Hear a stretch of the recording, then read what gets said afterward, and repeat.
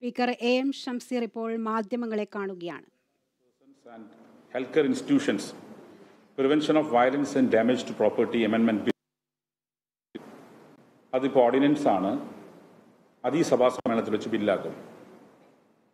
അതുപോലെ 2023 ഇതും ഈ സഭാ സമ്മേളനത്തിൽ വെച്ച് ബില്ലാക്കി മാറ്റും. അതോടൊപ്പം തന്നെ സെലക്ട് കമ്മിറ്റിയുടെ പരിഗണനക്കുള്ള 2 ബില്ലുകളുണ്ട്. Kerala life and poultry feeds and mineral mixture regulation and sale bill 2022 ഈ സഭാ സമ്മേളനത്തിൽ വെച്ച് ബില്ലാക്കി മാറ്റും. അതോടൊപ്പം തന്നെ സെലക്ട് കമ്മിറ്റിയുടെ പരിഗണനക്കുള്ള 2 ബില്ലുകളുണ്ട്. Kerala life stock and poultry feeds and mineral mixture regulation of manufacture and sale bill 2022. രണ്ടാമത്തേത് Kerala cooperative societies third amendment bill 2022. ഇത് രണ്ടും സെലക്ട് കമ്മിറ്റിയുടെ പരിഗണനയ്ക്ക് പോയ വിഷയങ്ങളാണ്. സെലക്ട് കമ്മിറ്റി വളരെ ഡീറ്റെയിൽഡായി ഡിസ്കസ് ചെയ്തു എന്നാണ് ഞാൻ മനസ്സിലാക്കുന്നത്. അത് ഈ സഭാ സമ്മേളനത്തിൽ വെച്ച് ബില്ല് പരിഗണനയ്ക്ക് എടുക്കുന്നുള്ളതാണ്. അതോടൊപ്പം മറ്റ് 10 നിയമനിർമ്മാണങ്ങളാണ് ഈ സഭാ സമ്മേളനത്തിൽ വെച്ച് പാസ്സാക്കാൻ ഈ സഭാ സമ്മേളനം ഉദ്ദേശിക്കുന്നത്. ഇതാണ് നിയമസഭാ സമ്മേളനവുമായി ബന്ധപ്പെട്ട് സൂചിപ്പിക്കാനുള്ളത്. സഭയുടെ മറ്റ് കാര്യങ്ങൾ ബിസിനസ് അഡ്വൈസറി കമ്മിറ്റി ഓഗസ്റ്റ് മാസം 7-ാം തീയതി റഫറൻസിന് ശേഷം ചേരുന്നുണ്ട്. അതിനുശേഷം മറ്റ് വിശദാംശങ്ങൾ തീരുമാനിക്കുന്നതാണ്. പിന്നെ നിങ്ങളെല്ലാം കഴിഞ്ഞ തവണ നമുക്ക് വലിയ പിന്തുണ നൽകിയതാണ് KLIBF, Kerala legislature international book fair. ആ Kerala legislature international book ഫെയറിൻ്റെ 2nd edition ഞങ്ങൾ പ്രീപോൺ ചെയ്തിട്ടുണ്ട്. അത് 23 നവംബർ 1 to 7 നമ്മുടെ ഈ കോംപ്ലക്സിൽ വെച്ചാണ് നടത്താൻ ഉദ്ദേശിക്കുന്നത്. അതിൻ്റെ വിവരം കൂടി നിങ്ങൾ അറിയിക്കുകയാണ്. കഴിഞ്ഞ തവണ വളരെയധികം ബഹുജന പിന്തുണ അല്ലെങ്കിൽ ഒരുപാട് ആളുകൾ കാണുകയും ലെജിസ്ലേച്ചറിന് വളരെയധികം appreciation ലഭിച്ചതുമായതാണ് Kerala legislature international book fair. അതിൻ്റെ 2nd എഡിഷൻ്റെ പ്രത്യേകത ലോഗോ ബഹുമാന്യനായ ശ്രീ ഉമ്മൻചാണ്ടി സാർ പ്രകാശനം ചെയ്തതാണ്. അപ്പോൾ ആ KLIBFൻ്റെ 2nd എഡിഷൻ ഇത്തവണ നവംബർ 1 മുതൽ 7 വരെ നടക്കുകയാണ്. പുസ്തക പ്രകാശനം, സാഹിത്യ സാംസ്കാരിക രംഗത്തെ പ്രമുഖരുടെ പ്രഭാഷണങ്ങൾ, പാനൽ ചർച്ചകൾ, വിഷൻ ടോക്ക് തുടങ്ങിയവ 1ാം പതിപ്പിൽ സംഘടിപ്പിച്ചിട്ടുണ്ട്. അത് ഇത്തവണയും സംഘടിപ്പിക്കുക തന്നെ ചെയ്യും. സംസ്ഥാനത്തെ സ്കൂൾ വിദ്യാർത്ഥികൾക്ക് ഇതിൽ വരാൻ പറ്റുന്നതാണ്. അതോടൊപ്പം ലൈബ്രറികൾ വിപുലീകരിക്കുന്നതിന് ഉതകുന്ന രീതിയിൽ നിയമസഭാ സാമാജികരുടെ ഫണ്ട് വിനിയോഗിക്കാൻ ഫിനാൻസ് വകുപ്പിൻ്റെ സഹായം ഞങ്ങൾ കഴിഞ്ഞ തവണ ലഭിച്ചിരുന്നു. ഇത്തവണയും ലഭിക്കുമെന്നാണ് പ്രതീക്ഷിക്കുന്നത്. കുട്ടികളെ വായനയിലേക്ക് കൊണ്ടുവരിക, വായനയാണ് ലഹരി എന്ന ക്യാമ്പയിൻ തന്നെയാണ് ഇത്തവണ ഞങ്ങൾ മുന്നോട്ട് വെച്ചിട്ടുള്ളത്. ഇത്തവണ കൂടുതൽ അന്താരാഷ്ട്ര പ്രസാധകർ പങ്കെടുക്കുമെന്നാണ് ഞങ്ങൾ പ്രതീക്ഷിക്കുന്നത്. ഒപ്പം സാഹിത്യ, സാമൂഹിക, സാംസ്കാരിക, കലാരംഗത്ത് പ്രശസ്തരായ ഒരുപാട് ആളുകളെ പങ്കെടുപ്പിക്കാനുള്ള ശ്രമവും ഞങ്ങൾ നടത്തുന്നുണ്ട്. കഴിഞ്ഞ തവണ അന്താരാഷ്ട്ര പുസ്തകോത്സവത്തിൻ്റെ ഭാഗമായി മലയാളത്തിന് സമഗ്ര സംഭാവന നൽകിയ T. പത്മനാഭനെ പുസ്തകോത്സവത്തിൽ വെച്ച് ആദരിച്ചിട്ടുണ്ട്. ഇത്തവണ നിയമസഭാ ലൈബ്രറി അവാർഡ് കഴിഞ്ഞ തവണ നൽകിയിട്ടുണ്ട്. ഇത്തവണയും അത്തരത്തിൽ അവാർഡ് ഉണ്ടാകും. പ്രസാധകർക്കും പൊതുജനങ്ങൾക്കും ഒക്കെ ഉപകാരപ്രദമാകുന്ന രീതിയിലായിരിക്കും പുസ്തകോത്സവം സംഘടിപ്പിക്കുക എന്നാണ് ഇതുമായി ബന്ധപ്പെട്ട് സൂചിപ്പിക്കാനുള്ളത്. കഴിഞ്ഞ തവണ ഞങ്ങളോട് നല്ല രീതിയിൽ നിങ്ങൾ സഹകരിച്ചു. ഇത്തവണയും KLIBF 2nd എഡിഷനോട് നല്ല രീതിയിൽ സഹകരിക്കാൻ ഞങ്ങളുടെ മുഴുവൻ മാധ്യമ സുഹൃത്തുക്കളും തയ്യാറാവും എന്നാണ് പ്രതീക്ഷിക്കാനുള്ളത്. ഇത്രയും കാര്യങ്ങളാണ് ചുരുക്കി നിയമസഭാ സമ്മേളനവുമായി ബന്ധപ്പെട്ട ഭാഗം എന്ന നിലക്ക് പരാമർശിക്കാനുള്ളത്.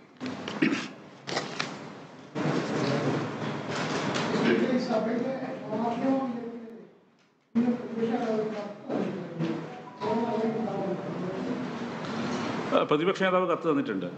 പ്രതിപക്ഷ നേതാവ് കത്തിനകത്ത് പറഞ്ഞ കാര്യം വളരെ സീരിയസ് ആയി കൺസിഡർ ചെയ്യും.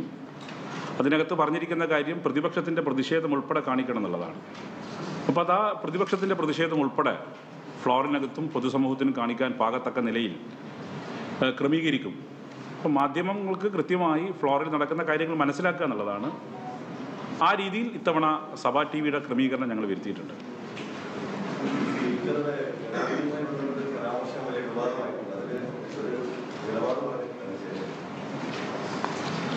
നിങ്ങൾക്കൊക്കെ അറിയുന്ന കാര്യമാണത്. ഇപ്പോൾ തൊട്ട് മുമ്പ് സ്പീക്കർ ഒരു പാർട്ടിയുടെ കൂടി ഭാഗമാണ്. CPIഎമ്മിൻ്റെ സ്റ്റേറ്റ് സെക്രട്ടറി തന്നെ വളരെ കൃത്യമായി കാര്യങ്ങൾ പറഞ്ഞു. അതിനപ്പുറത്തിന് എന്തെങ്കിലും ഞാൻ പറയേണ്ടതുണ്ടെന്ന് എനിക്ക് തോന്നുന്നില്ല. ഞാനായി പറഞ്ഞ കാര്യമല്ല ഇതൊന്നും. ഈ പരാമർശം ഒരു മതവിശ്വാസിയെയും ഹർട്ട് ചെയ്യാനല്ല. ഞാൻ ഏതെങ്കിലും റിലീജിയസ് സെൻറ്റിമെൻറ്റ്സിന് ഹർട്ട് ചെയ്യുന്ന ആളല്ല. എല്ലാ റിലീജിയസ് ബിലീഫിനെയും റെസ്പെക്റ്റ് ചെയ്യുന്ന ഒരു പൗരനാണ് ഞാൻ. ഒരു മതവിശ്വാസിയെയും വ്രണപ്പെടുത്താൻ ഞാൻ ഉദ്ദേശിച്ചിട്ടുമില്ല. Constitution article 25, every Indian citizen had a right to profess, practice, propagate any religion. Article 51A clause H, to promote scientific temper.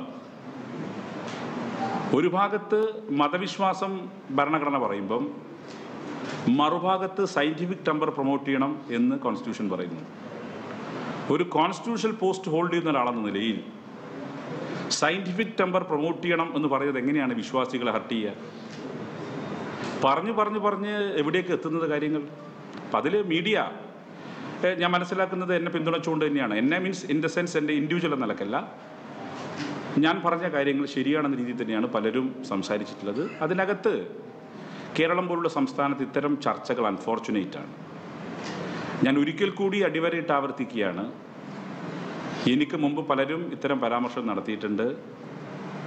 അതേ ഞാനും പറഞ്ഞിട്ടുള്ളൂ. അത് ഏതെങ്കിലും ഒരു മതവിശ്വാസിയെ ഹർട്ട് ചെയ്യാനല്ല.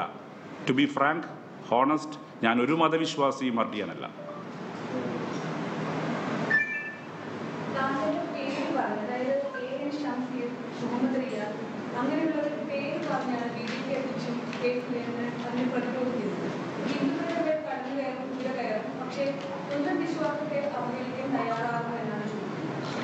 ട്വൻ്റി 2016 എൻ്റെ ഒരു പ്രസംഗമുണ്ട്.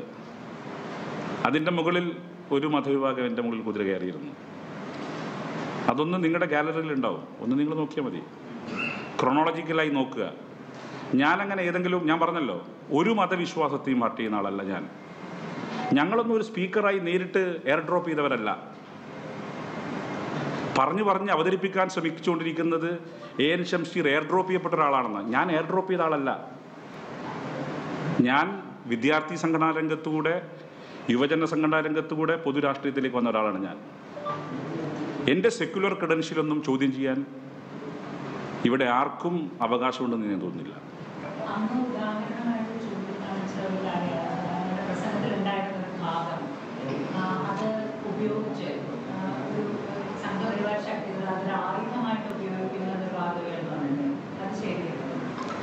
ഞാൻ പറഞ്ഞല്ലോ, അവരിപ്പോൾ എന്തൊക്കെയാണ് പറഞ്ഞ് പ്രചരിപ്പിക്കുന്നത്. ഇവിടെ ഒരു, നിങ്ങൾക്കറിയാം, ഇന്ത്യക്കകത്ത് ഒരു ഹെയ്റ്റ് ക്യാമ്പയിൻ നടക്കുകയാണ് ഇപ്പോൾ. കേരളം ഒരു പരിധിവരെ അതിനെ തടയിട്ട് കിട്ടിയിട്ടുണ്ട്. ആ ഹെയ്റ്റ് ക്യാമ്പയിൻ ഇവിടെ തുടങ്ങാനുള്ള ശ്രമമാണ്. അതിനെ കേരളീയ സമൂഹം തള്ളും, വിശ്വാസി സമൂഹം തള്ളും. മതവിശ്വാസികൾ എൻ്റെ കൂടെയാണ്. പലരും എനിക്ക് പിന്തുണ പ്രഖ്യാപിച്ചിട്ട് കാരണം ഞാൻ ആരെയും ഹർട്ട് ചെയ്തിട്ടില്ല. അപ്പം ഇവിടെ ഇപ്പോൾ നടക്കുന്നത് വളരെ അൺഫോർച്ചുനേറ്റ് ആണ്. ഞാൻ ഇപ്പോഴും പറയുന്നു, ഞാൻ ഒരു മതവിശ്വാസിയുടെയും സെൻറ്റിമെൻറ്റ്സിന് ഹർട്ട് ചെയ്യാൻ ഉദ്ദേശിക്കുന്ന ആളല്ല.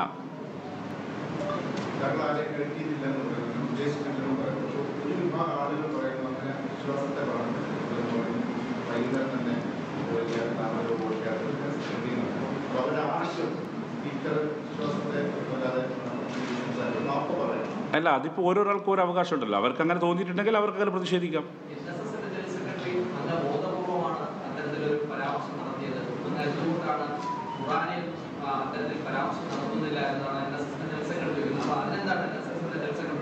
ഞാൻ അദ്ദേഹത്തെ പോലൊരാൾ കാര്യങ്ങൾ കൃത്യമായി മനസ്സിലാക്കുമ്പോൾ അദ്ദേഹത്തിന് ബോധ്യപ്പെടും. അദ്ദേഹവും ഞാൻ അദ്ദേഹത്തെ കണ്ടിട്ടുണ്ട്. അദ്ദേഹമായിട്ട് എന്നോട് എന്തെങ്കിലും തരത്തിലുള്ള വിദ്വേഷമൊന്നും എനിക്കില്ല. അദ്ദേഹം ഒരു സംഘടനയുടെ പ്രതിനിധിയാണ്. അദ്ദേഹത്തിന് പറയാനുള്ള അവകാശമുണ്ട്.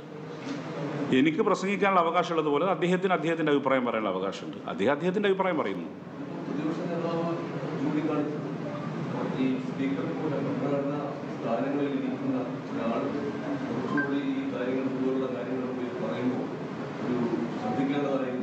അതുകൊണ്ട് ഇപ്പോഴും ഈ സംഘപരിവാർ പോലുള്ള സംഘടനകൾ ഇതിനെ വർഗീയമായി ഉപയോഗിക്കാൻ ശ്രമിക്കുന്ന സാഹചര്യത്തിൽ ഈ നേരത്തെ പറഞ്ഞ കേരളം എന്നോടാണ് പോകുന്നത് അതല്ലേ ഞാൻ പറഞ്ഞത്. ഞാൻ വിശ്വാസികളെ ഹർട്ട് ചെയ്യാൻ ഉദ്ദേശിച്ചിട്ടില്ല. ഞാൻ കോൺസ്റ്റിറ്റ്യൂഷനകത്തുള്ള 2 ആർട്ടിക്കിൾ കോട്ട് ചെയ്തു. Article 25, every Indian citizen are right to profess, practice, propagate any religion. Article 51, A clause H, to promote scientific temper.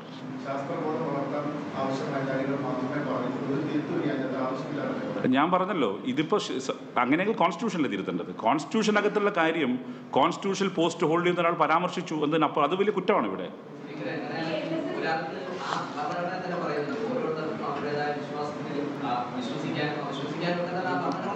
അതെ,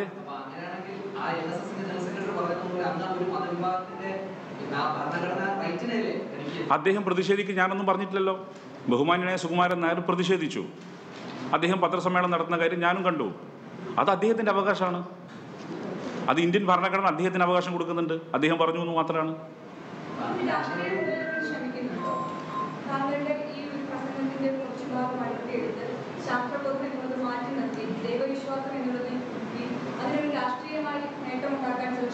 മേ ബി അതായിരിക്കാം, താല്പര്യം അതായിരിക്കാം. കാരണം ഞാൻ നോക്കിയപ്പോൾ എഡിറ്റ് ചെയ്ത് എൻ്റെ ചില പ്രസംഗങ്ങളൊക്കെ മിക്സ് ചെയ്തിട്ടാണ് ഇപ്പോൾ പ്രസംഗം കേൾപ്പിക്കുന്നത്. അത് ഫ്ലെയറപ്പിയാണ് ഉദ്ദേശം. അപ്പോൾ ഏതായാലും അതിൽ വിശ്വാസികൾ വീണുപോകരുത്. വിശ്വാസികളോട് എനിക്ക് വളരെ വളരെ വിനയത്തോടെ അഭ്യർത്ഥിക്കാനുള്ളത്, വിശ്വാസി സമൂഹത്തിനെതിരല്ല ഞാൻ.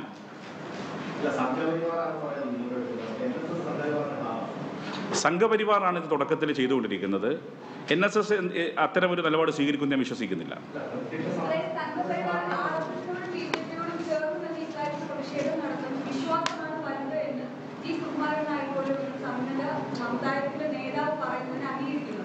അത് അദ്ദേഹത്തിൻ്റെ അഭിപ്രായമാണ്. N ഷംസീറിന് അഭിപ്രായം ഉള്ളതുപോലെ തന്നെ അദ്ദേഹത്തിന് അഭിപ്രായം ഉണ്ടാവുമല്ലോ. അദ്ദേഹത്തിൻ്റെ അഭിപ്രായം മാറ്റണമെന്ന് എനിക്കെങ്ങനെ പറയാൻ പറ്റുക?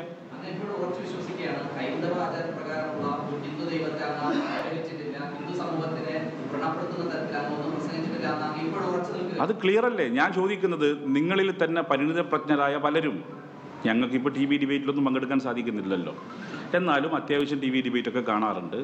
ഇപ്പോൾ നേരത്തെ 8 to 9 ഞങ്ങളൊക്കെ ഇതിൻ്റെ ആദ്യകാല പതികര TV ചർച്ചയുടെ. ഇപ്പം ഞങ്ങളൊന്നും ഇല്ല.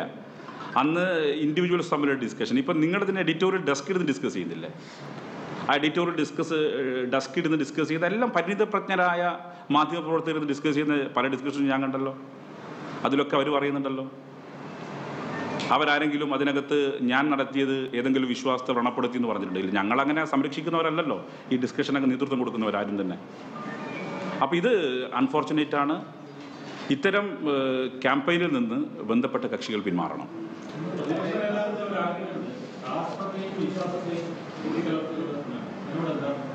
അതുതന്നെയാണ് ഞാൻ പറയുന്നത്. ശാസ്ത്രത്തെയും വിശ്വാസത്തെയും കൂട്ടിക്കലർത്തേണ്ട. ആരാ കൂട്ടിക്കലർത്തുന്നത്? ഞാനാണോ? ബാക്ക് ടു 2014 ഞാനല്ലേ ഏതായാലും.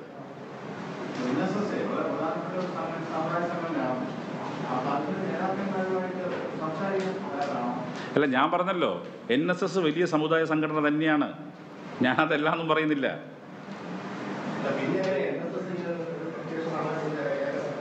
അത് നിങ്ങൾ you have to go and ask to them. എൻ്റെ അടുത്തല്ല. അതെനിക്കറിയില്ല എന്താന്നുള്ളത്. അല്ല, അത് ഓരോ പാർട്ടിയല്ല. ഇപ്പം ഞാൻ പറയുന്നത് പോലെ തന്നെ എല്ലാവരും പറയണം. ഞാൻ അങ്ങനെ വാശി പിടിക്കാൻ പാടില്ലല്ലോ. എൻ്റെ അഭിപ്രായം തന്നെ നിങ്ങളെല്ലാം പറയണമെന്ന് ഞാൻ വാശി പിടിക്കാൻ പാടുണ്ട. അല്ല, എൻ്റെ അഭിപ്രായം, നിങ്ങൾക്ക് നിങ്ങളുടെ അഭിപ്രായം ഉണ്ടാവാം.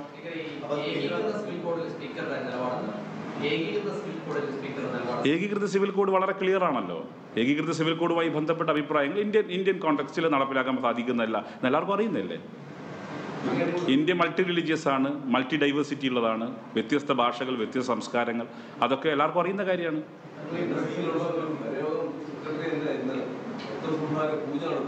എനിക്കറിയില്ല, ഞാൻ TV കണ്ടുവരെ എനിക്കുള്ളൂ.